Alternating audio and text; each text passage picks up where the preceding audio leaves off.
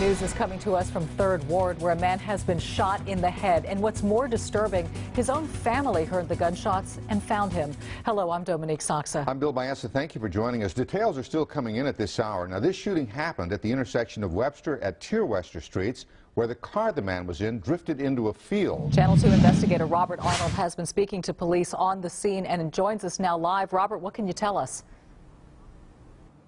Well, if you look past me to the pair of taillights over there, that's the car where this man was shot in a vacant field, as you mentioned, on Webster near the intersection of Tierwester. Police say this man's family member found him and dialed 911. In fact, police say all of this happened shortly after the man dropped off his family member, who lives about a half a block away from where he was shot.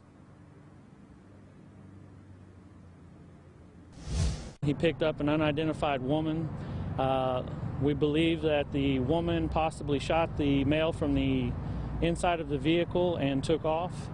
At this time, we don't have any leads on who the female is.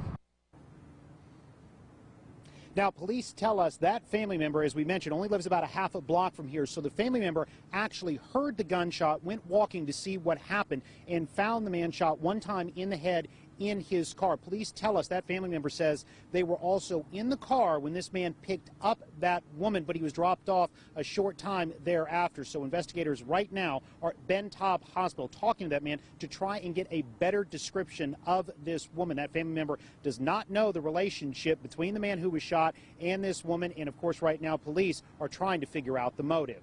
Reporting live from the 3rd Ward, Robert Arnold, KPRC, Channel 2 News.